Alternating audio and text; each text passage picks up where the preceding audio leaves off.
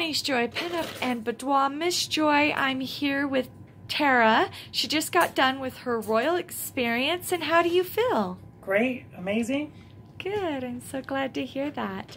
So from when you first booked your appointment to the emails to when you arrived, do you feel that you were given adequate information and properly informed on how to prepare? I do. Good. Before you got here, did you have any fears or concerns?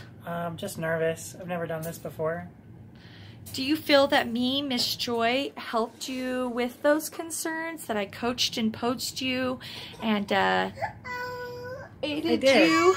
By the end, I was comfortable and happy and having fun. Good. And with your professional services, hair and makeup, which one was your favorite? Makeup. Good. Out of the 3 outfits, 3 set changes, which one was your favorite? The second one. The pink. Yes. Yes, that was really pretty. Oh, well, and you had those striking images that were just gorgeous. I think you had a lot of really great images, actually. It was so pretty. It was so fun.